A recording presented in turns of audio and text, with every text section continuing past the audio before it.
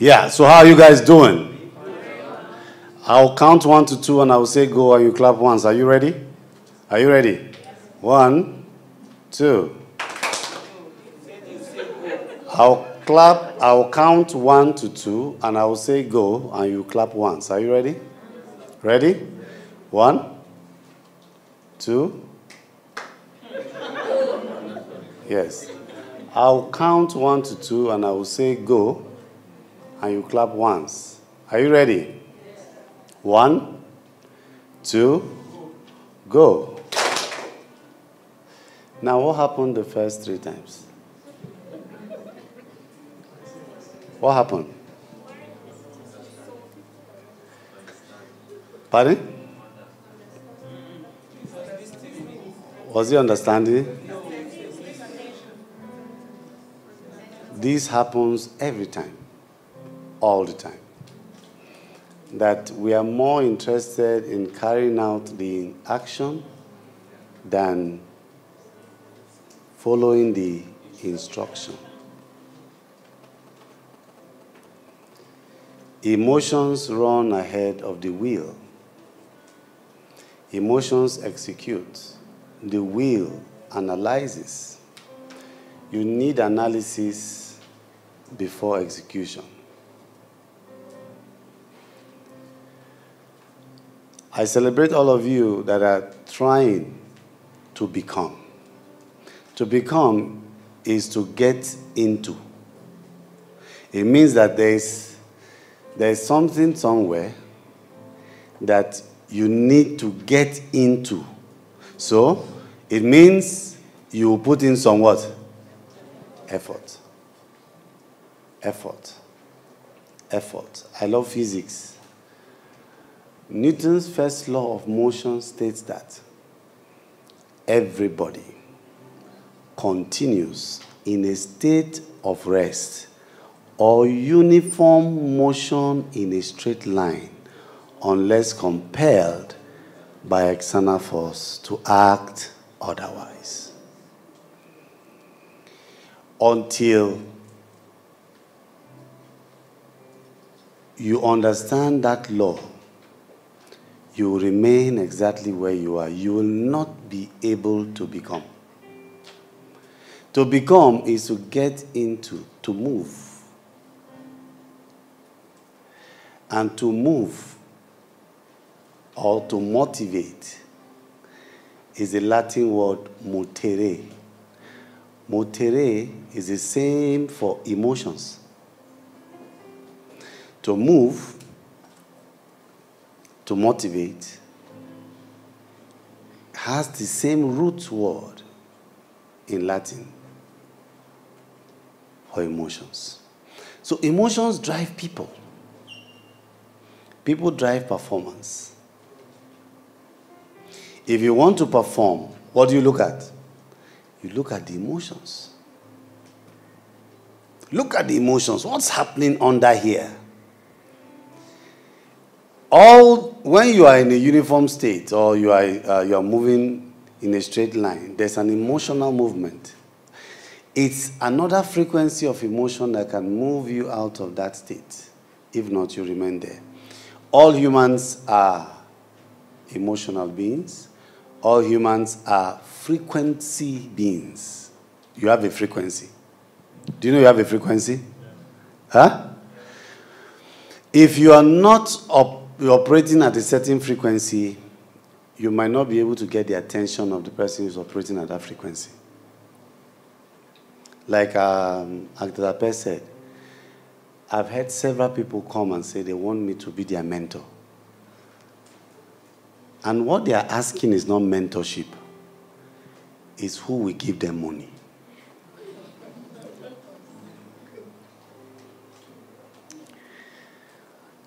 They just want who will give them money. People are in a hurry. Going where? Churchill told his driver, slow down. I am in a hurry. Slow down.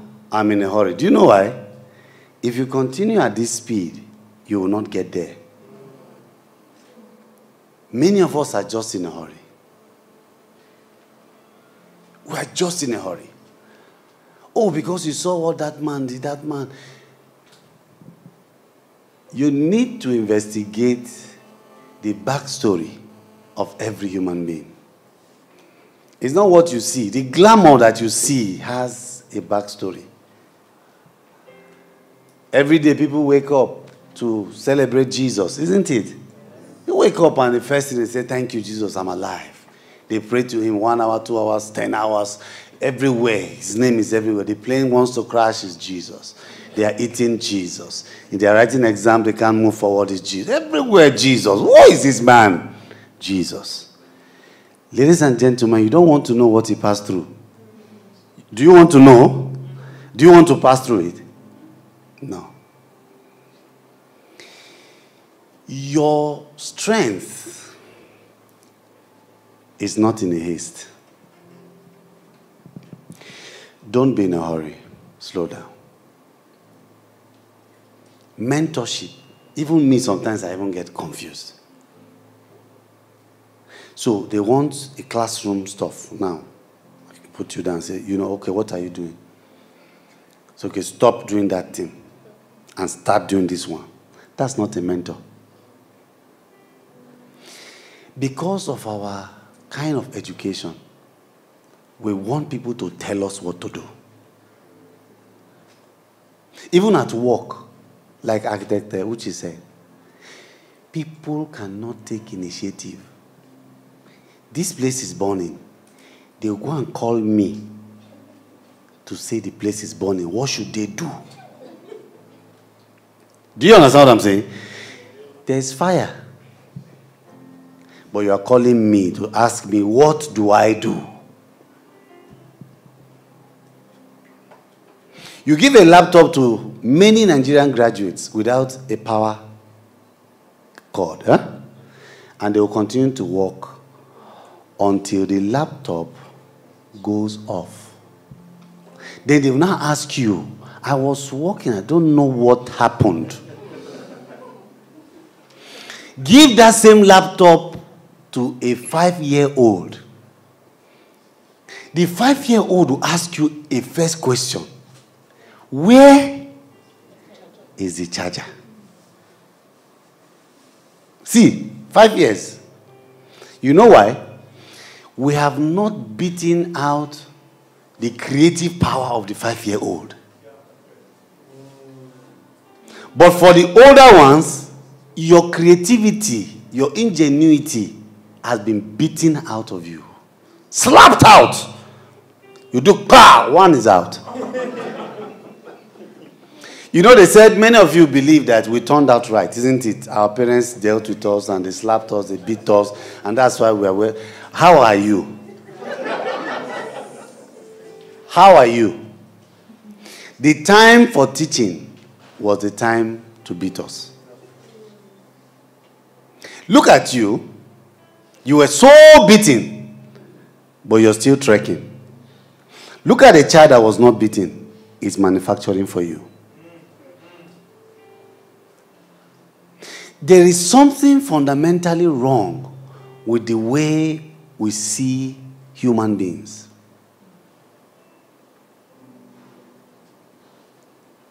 I was in Calabar, and I was walking by the roadside. I met a woman who was hitting a child. I stopped her. I said, "Madam, stop it. I will arrest you." She said, "What do you mean it's my child?" I said, "No." He said, "See the kind of behaviors." I said, "See. This child you are beating here. Do you know why this child will continue to be with you? Is he being beaten?" He said, "No." "Do you know the difference? That child will become the master of this one." He said, "What do you mean?" He said, "They are telling that child, can you see how that child is being treated? That's not how to treat human beings.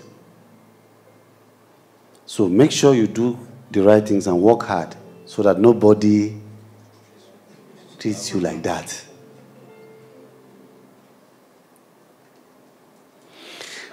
We misappropriate our emotions.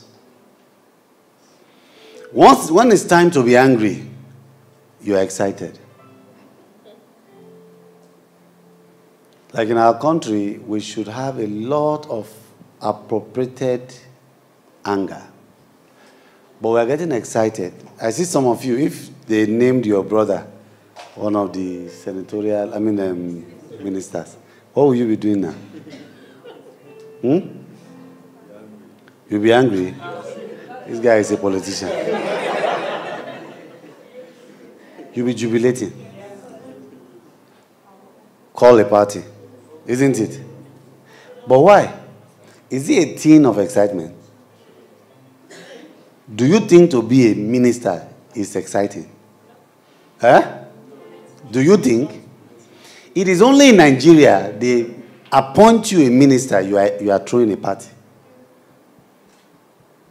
Do you know the work of a minister? Now you are excited because the next thing is you are going to get what? Money.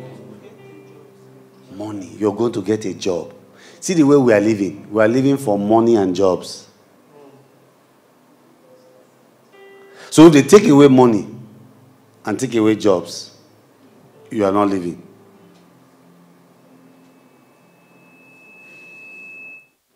What is money? What's money to you? A means of exchange. A means of exchange. Money.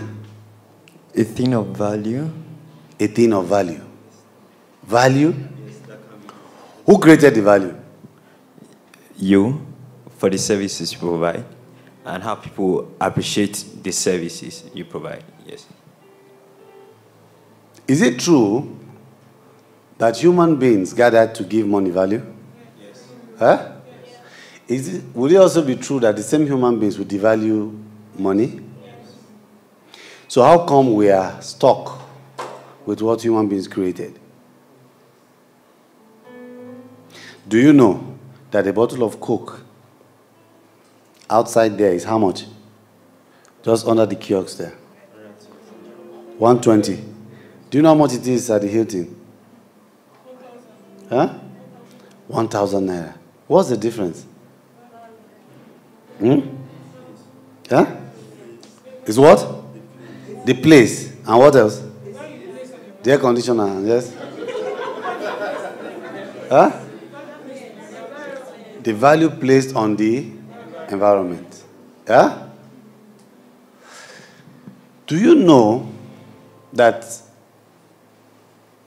your real value is an emotional thing?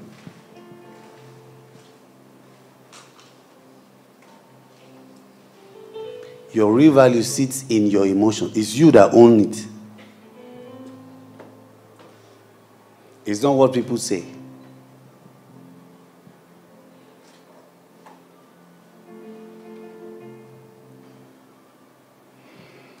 How many people here have thought of dying?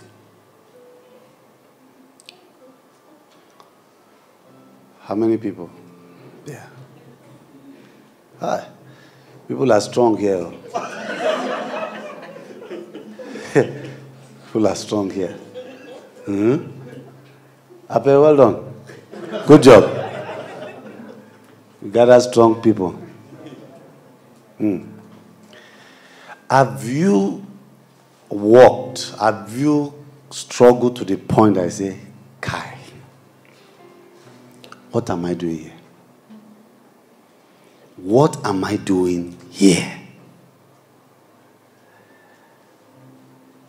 And you just said, look, let me just end it and go. Do you know why we have troubles in our society to the extent that it's difficult to manage? Is this reason of fear of being judged? Do you know if I come out and say I feel like dying, they will say, you like this, you. How can you be feeling like that? Now they now confuse my emotion. They say, somebody else is telling me why I should be feeling the way I'm feeling. I am currently feeling it. The person is challenging. I don't know whether you understand my feeling. We are no longer real. We're not vulnerable. We are fake. You ask anybody, how are you? Fine. Fine everywhere. Fine country. But see the troubles. You've got no money. How are you? As I speak to you, I have only 100 naira and I'm hungry as I'm talking to you. Then I say, okay, let me add 200 naira to you so that I can eat something. So how would you feel now? Huh? But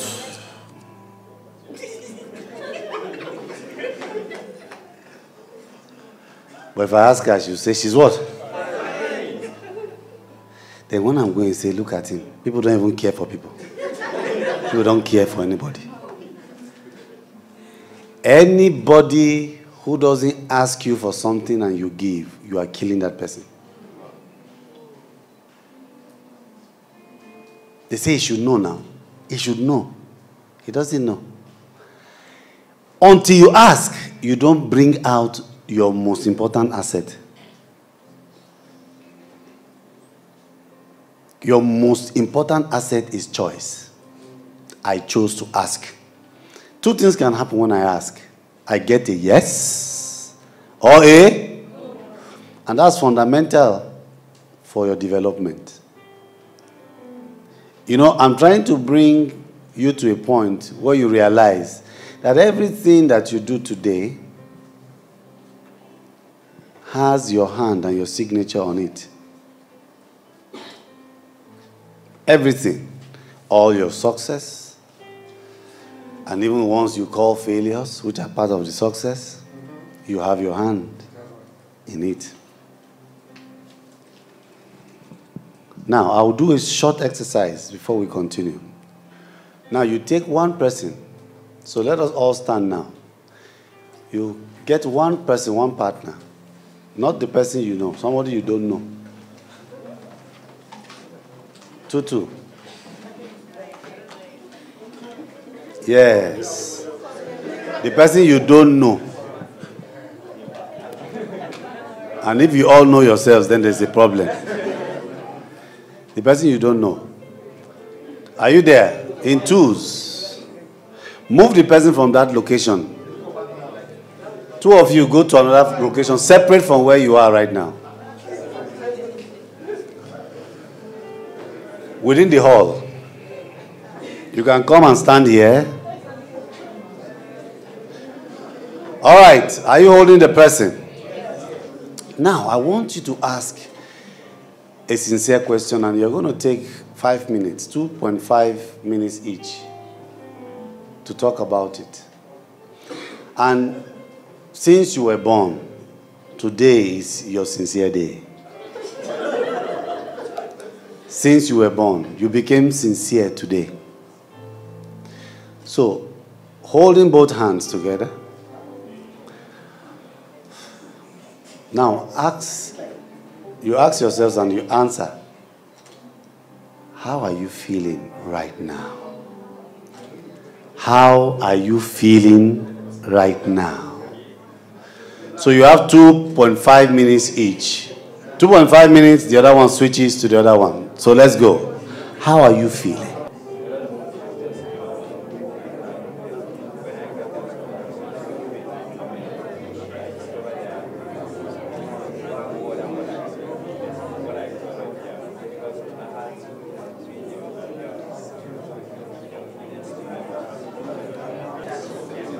All right. Thank you very much. Now you can take your seats. Thank you. Thank you.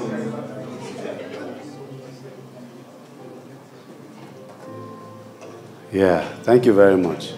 Did you enjoy yourself? Who was healed just now? Who has just been healed? Can you raise your hand? Yes. Now, it's about how you feel. Everything in life is about how you feel. And to sincerely feel is a gift. Once you have lost your feeling, you have lost your life. Once you no longer feel for humanity, you no longer feel for yourself, you no longer feel for people, you have lost yourself.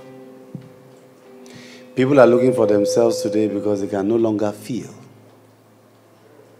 People suffer, people don't feel. Leaders do not feel their followers anymore because they think that the followers are just piece of material. Your feeling is very, very important. Let me ask you. You don't need to tell me what you discussed, but how was that session for you? Huh? It was what? It was therapeutic, yes. Don't tell me what you told. You know, the subject matter is not as important as what? The effect. So I want to know the effect. Yes. Relaxing. Pardon? A weight has been lifted. Did you express yourself? Who cried?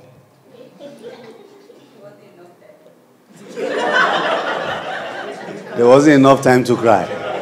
All right, I'm going to give it 10 minutes now so that we can do it again and get some tears.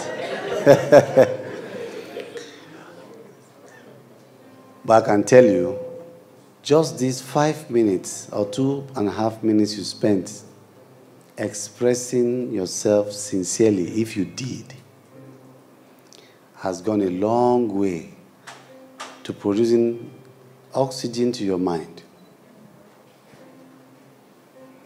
Now, I want you to always look at your emotions each time you are having an issue. What am I feeling?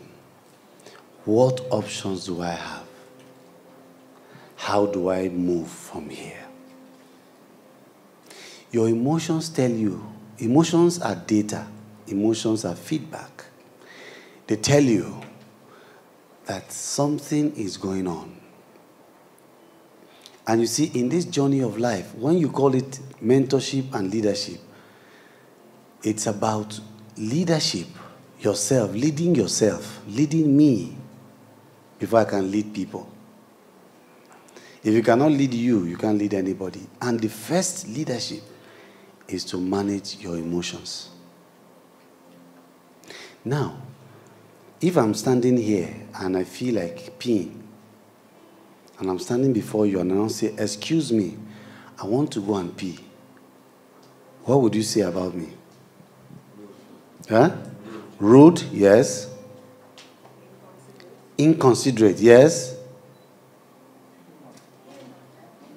Human, okay. Don't, I want you to deal with me as you would deal with somebody who you don't know. Don't say he's the speaker. We do those things where we sound as victims. What can we? Is he not the speaker? I don't want that. It's a helpless situation. You are not helpless. You have the power. I'm here because you're here, isn't it? That's the principle of Ubuntu. I am because you are. So what will you say? Excuse me, I need to go and pee. Okay. I don't have manners. Yeah. Can you date that kind of man? The man that will be talking before people and will say, excuse me, please, I need to pee.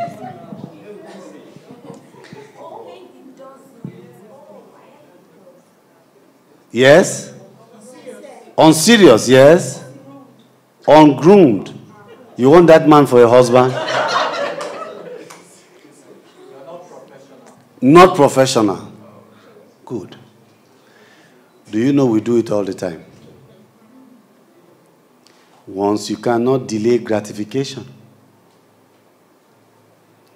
To go and pee It's a gratification. True? It's going to relieve me of what? Stress.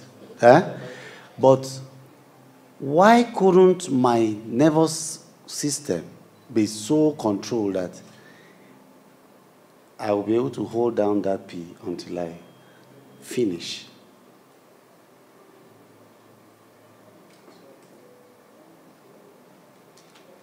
Your ability to control is your greatest strength. Controlling your emotions. I want to have sex. My whole body, hormones everywhere. Then I now go and have sex. Then I now blame the government for making Nigeria the way it is. Why did they pay themselves salaries before paying the workers? But I could not manage my own emotions. I could not control. I could not delay. That something is pressing me now doesn't mean I should do it. No. My ability to control. Do you know, as a lady, if you feel pressed now and you're going to the toilet to eat yourself, very pressed, then you now meet me on your way. Do you know you can be standing with me for the next 15 minutes talking to me? What happened? What? The mind is what? Distracted. Is it mind's distraction?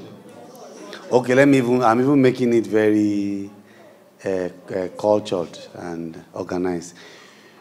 You are going to pee a woman. You are wearing a skirt. You just wanted to remove the skirt and do like this. Then you just saw me.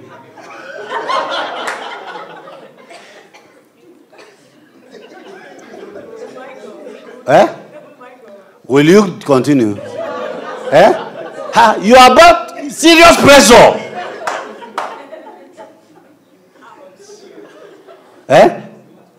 You will continue. You're very pressed. You will continue. The only thing that will come to your head is yes. Sorry, and you'll be urinating. When you finish, you now say, brother, you understand this kind of thing. Can I tell you?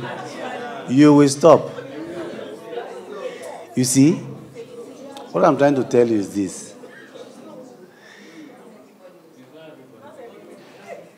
I mean, this thing I'm telling you, if it happens, okay. Let me bring it home now. This guy you've been loving.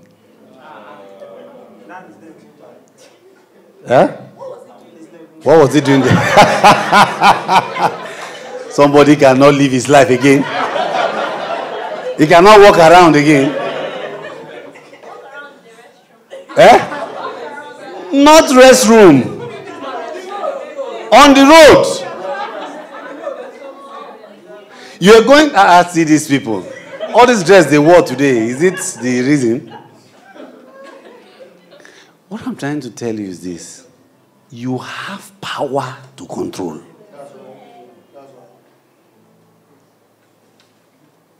Once it becomes critical and it affects what you really value, you control. You're having sex, 10 girls, 15, 20. The 21st girl now say, okay, it's okay. Just to inform you, I have HIV. And see my hand, there are some rashes that are already coming out.